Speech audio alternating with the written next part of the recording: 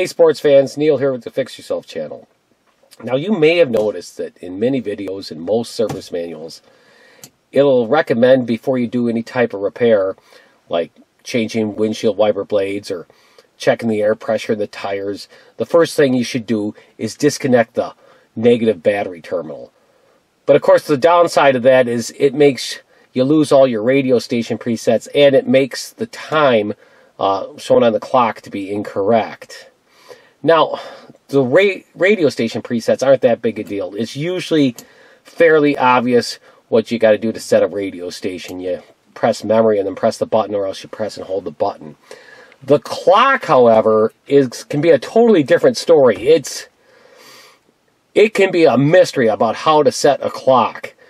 When they first came out with electronic clocks, they had the best style there ever was. I called them pen pushers. They'd have two little holes in there, one for hours, one for minutes. You'd stick a pen in the hole, set the hours, and then set the minutes, and boom, you're good to go.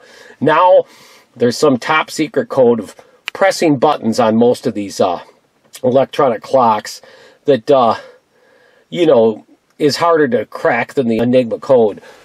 Now, I suppose you could refer to the owner's manual and try to figure out through the language they use about how to set the clock, but that in and of itself can be confusing enough.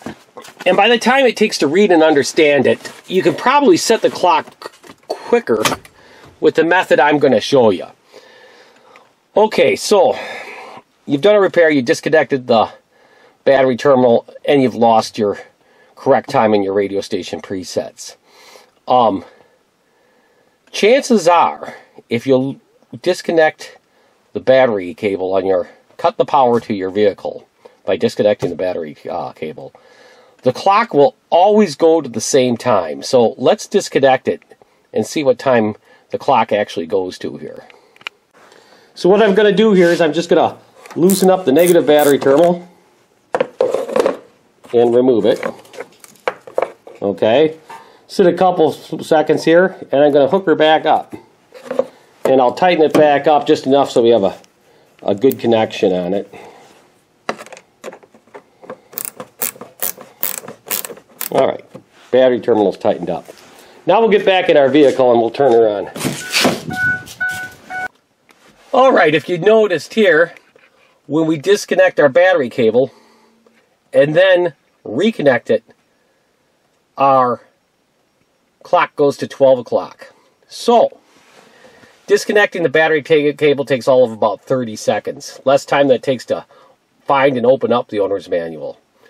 Okay, so all you have to do at this point is wait until it gets to be 12 o'clock, either AM or PM. It doesn't make any difference on this. I suppose if you had one that differentiated AM and PM, you'd have to wait till 24 hours or so, or whatever the amount of time would be before you have the exact same time. But here, we only have to wait about 12 hours or less.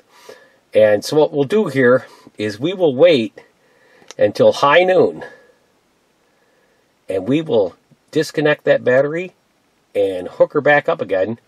And then at that point, our car should have the correct time on its clock, with very little effort involved. No looking up on the owner's manual, no looking up on the internet. You don't have to do anything. You take off a battery terminal and put her back on.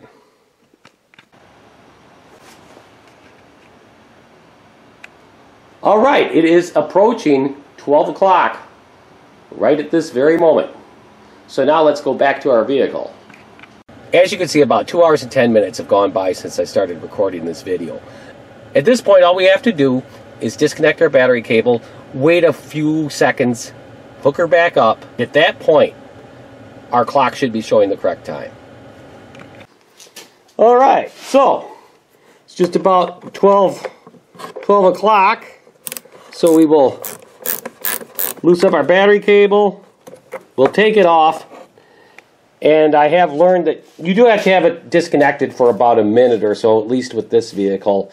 There must be something in the electronics of this vehicle that has some type of capacitor type effect, and some amount of energy is stored. You can't just disconnect it and immediately reconnect it. But if we wait about this long, I don't think it needs to be any longer than that, we will put our battery cable back on. And we will tighten her back up.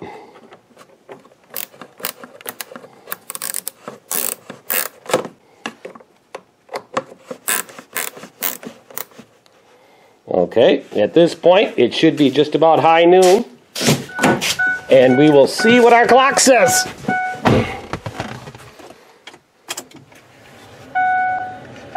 Check that out, sports fans. We got the correct time on this vehicle, and it took less than a minute. Less time than it would take to read the owner's manual and figure out the correct way to set the clock. This is also handy if you have an aftermarket stereo in your vehicle and you don't have an owner's manual, or if you lost the owner's manual for your car. So, I hope you found this helpful. I know it's kind of a redneck way of doing it, but it gets the job done. So, till next time, we'll see you here on the Fix Yourself channel.